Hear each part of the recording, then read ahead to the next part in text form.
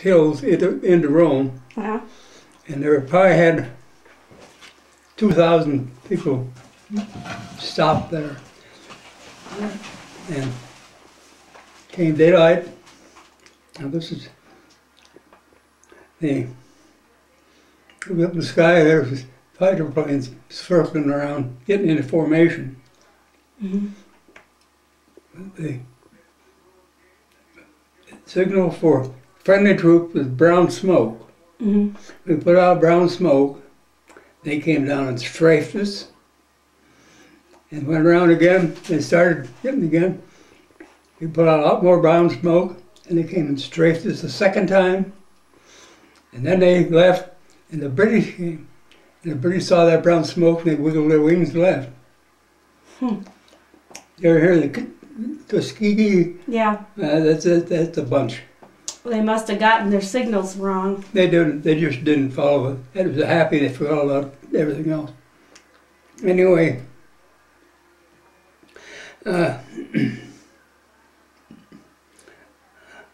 but Battalion Commander came and said, "Jump in the Jeep."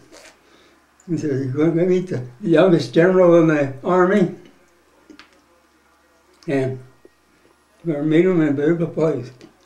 Torre Sapienza is a special suburb from Rome." Mm-hmm. Oh, they went to the lobby and carved ivory, carved marble. Yeah. Made a big white, not white, yellow flower. Uh-huh. And it was quite something. And what's the name of that place? Hmm? What was the name of that suburb? Torre Sapienza. Okay. Anyway, he got in there, and General Frederik came in. Now, General Frederik was 2 years older than I am. Oh, wow. And so he was 29, I was 27. Okay. And he says, "Well, let's see, do you have any, what kind of radio do you have?" We didn't have any compatibility. He says, "Well, it looks like I have to do is the old-fashioned way. Use hand signals to runners. And we're going to attack at 12:30. Now, where were you going to attack? Rome. Okay. And so we took off. And I got get ready. The plan was for the infantry to go first, but the machine gun fire was so heavy that there's no way we could get infantrymen in it. So the tanks went. Okay. So I went out. The 3rd platoon went about 300 miles, 200 yards into the whole clearing, and they got hit by a tank gun. Joe K. Wright took one projectile through his stomach. Oh. You know, that's a piece about that long and about that big around, maybe 2 or 3 pounds. He was a good guy. I liked him very much. Anyway, I said, "Well, we got to find where this fire's coming from before we move into the clearing." Everybody watch. And the gunner from Oklahoma says, "They're firing out of those haystacks." Well, I knew everything there was either German or wasn't going to be friendly. Mm-hmm. So we opened up on the 4 haystacks. They all turned out to be 4 tanks that had been camouflaged. Oh. And they were set afire. And they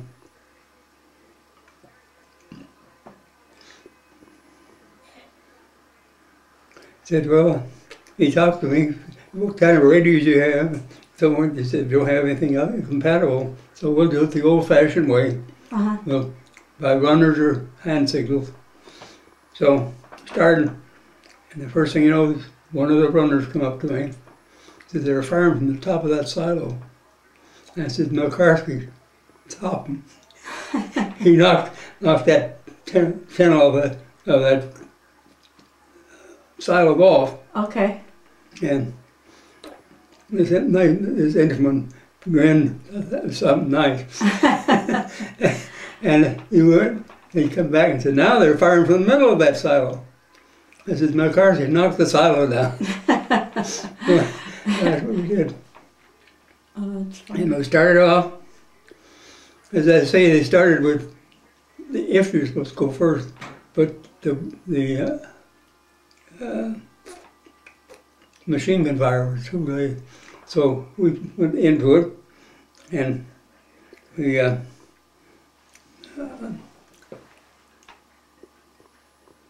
this was in a military facility, so they had a big security fence around it. Okay. There's chain link fence, 7 foot with barbed wire on top.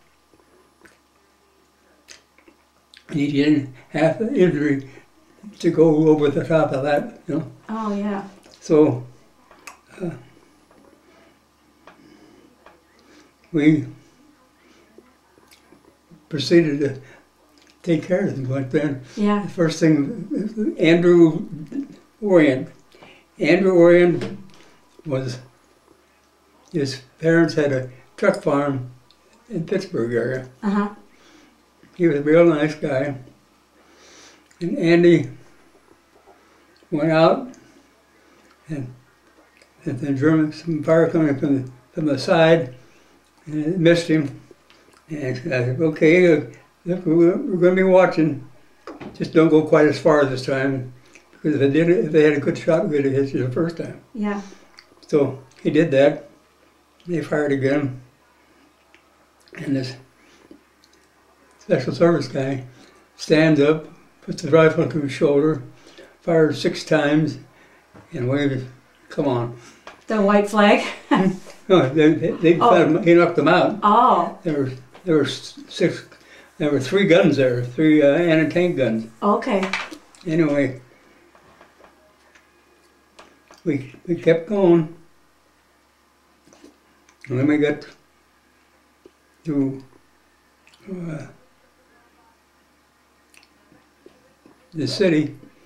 I couldn't go in, so I stopped. Mm-hmm. And the colonel says, you're going to have a little rest now. Write your letters, read your mail, whatever you want. Because tomorrow morning we're going to be in the front. So I did it. The one thing that added a little flavor to it, when we went to make the circle, we always go under big trees, so they didn't, the Germans planes couldn't see you. Okay. And when that first tank turned the corner, he kicked up some potatoes. So we had fried potatoes and all the things that they had. It was a nice day. It was, yeah. What time was that? What month was that? Was that in the summer, or? This is May, June, ended, let's see, July, August. It was about August. Okay. That's because the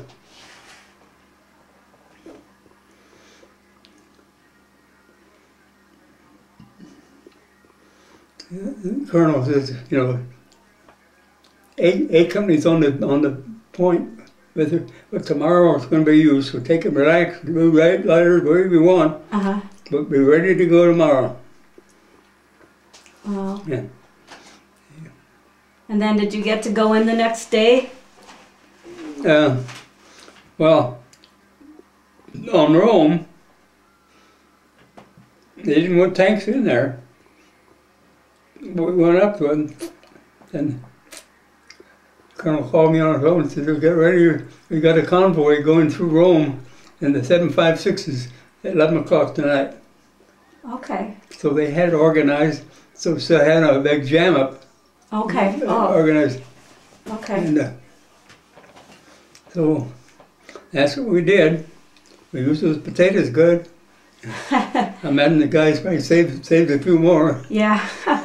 It's all right, because there's something like that. You take one potato out of it, and the army bought the whole field. You know. Oh. That's the way it was. Okay. Well, that's nice that they actually did that instead of, yeah, you know, just taking it. Anyway. Did you, they didn't want the tanks in Rome, because I'm sure that would be hard on the, to move around. It's a matter of public relations. Okay. Yeah. So did you, when you went to go in, did you just go in on like... Went through on the convoy that was organized. Oh, okay. And we had an assembly area north of Rome. Okay. Went there, and Colonel Howe was the 1st Armored Division, who was commanding that task force, thanked us for doing a good job. Mm-hmm. And I'm going to turn you over to Colonel Ellis. Colonel Ellis had 2 armored reconnaissance battalions, and he started off by saying, well, I have some news from Normandy. They started invasion of Normandy. Okay. And our feeling was, well, so it's about time. Anyway, we had a relaxed area for that night. Uh-huh. And first thing in the morning, they were in the front. I had 2 tanks that had work to be done on them, so my maintenance is waiting there working on them. And they're looking at them, hopefully they see tanks all buttoned up, coming up, top and middle. It was a 7.52.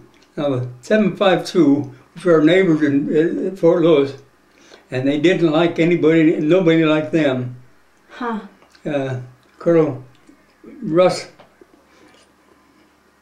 was a commander of 7.52 in Africa, and he's the one that was suckered to the mousetrap.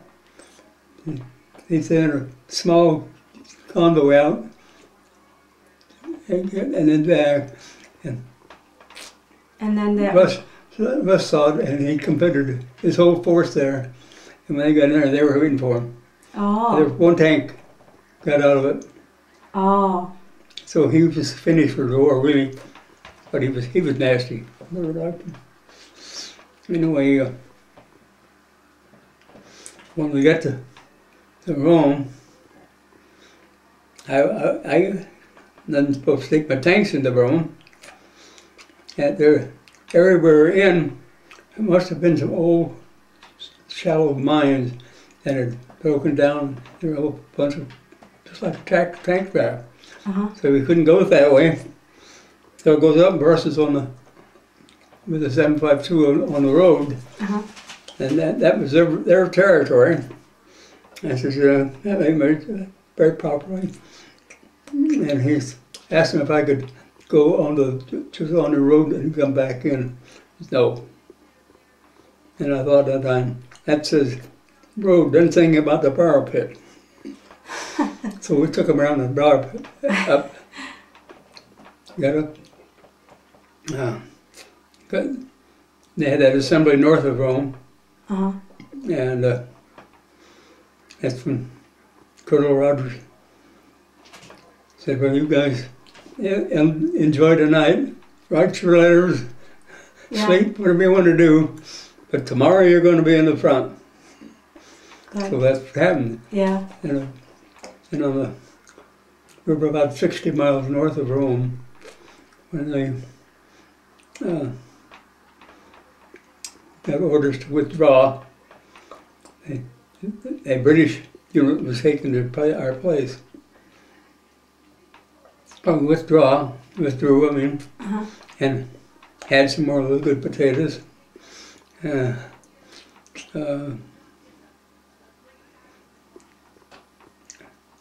we went back. We were 60 miles north of Rome there. Mm-hmm. We went back to about 10 miles from Rome.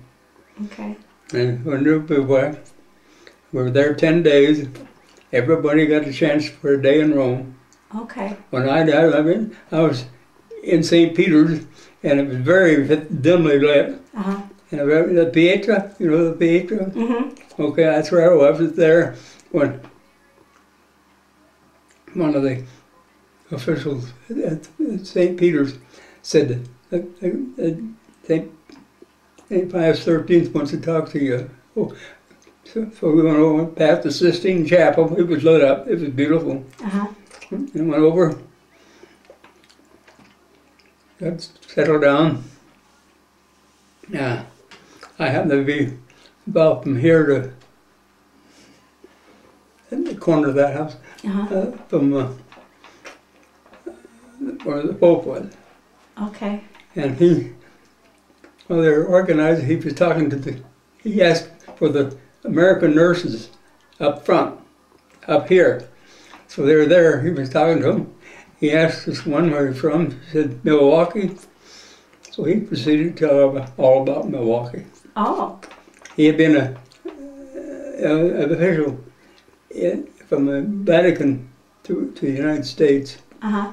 And he had been there for 2 years. So oh gosh, now who was that again? Which Pope was that? 13th.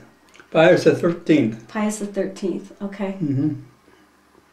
They all, he spoke to the people. First he talked to the Polish. Then he talked to Italian. Then he talked to the French. And then he got down to us and he talked to English. Wow. And he could speak well in all of those. Okay. Which is the Pope that was,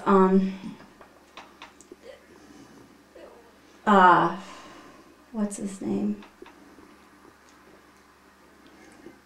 That they said that he was sort of in cahoots. They try to paint him as if he was in cahoots with, allowing the Nazis to take. Yeah. That's somebody the 23rd or something, right? Pius the 12th. Well, there's the Pius. You said that was the 13th, but John Paul II. Yeah. That area. Well, anyway. Okay. Yeah.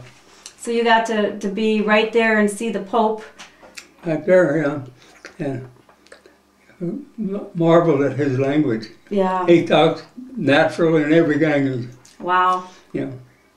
The Europeans a lot of them have better command of the different languages because they're around so many different countries. Right. Yeah. But I liked it very much. That's neat. Anyway, we went up about 100 miles north of Rome, and then they relieved us with the British. Uh-huh. Yeah. I thought that they're probably just going to be changing venue or something. Yeah. They said we're going to stay here 10 days. That's why they got all the guys got a day of Rome. That's nice to finally get a break and kind of a vacation. Yeah. And things were going pretty good. That's neat. Well, you know what? It is like after 2, and I'm going to try to make some cookies, but I have to get started on them. Okay. I can't get done unless I get started. That's right. Okay, I'll watch you. Are you going to do or are you going to take a nap? I'll be the browbeater. You can lick the batter. So, do you want to go in the other room and rest for a while? Oh, I'll sit right here. Okay. Alrighty. Well, then then I feel like I should sit. Go ahead and clean things up, whatever you want to do. Mm-hmm. You're done here? Yes. Okay. Oh, there's French fries left. Mm-hmm.